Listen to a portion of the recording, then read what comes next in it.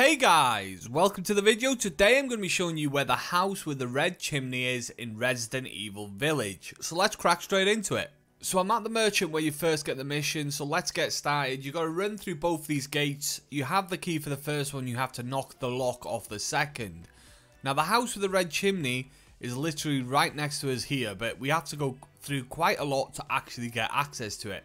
So we need to head through these gates here that I've now opened, up these stairs and into this house.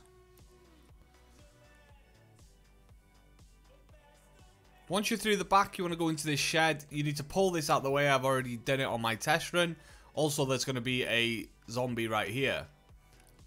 Or an infected, should I say. Head up to this and then knock off the lock. That'll be on here.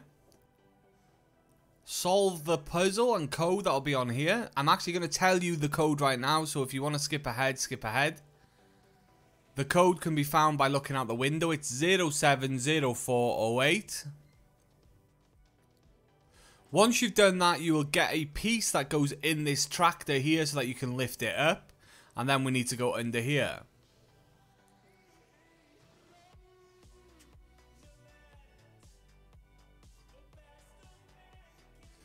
You need to come to this gate right here, and I'll show you what it is on the map where I am right now, so you can find it for yourself.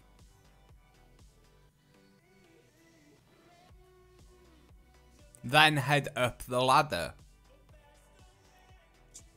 Move across and drop down on the other side. Go around the back where you'll find another ladder. This is the house with the red chimney we're on top of right now. And to get inside, you need to go in through a hole, which is right there. I'm not going to drop down there right now. I'm going to let you guys do that for yourself. But this is the house with the red chimney that you need to find. I'm going to leave that one there anyway. If you liked the video, subscribe if you want to see more. Thanks for watching as always, and take it easy.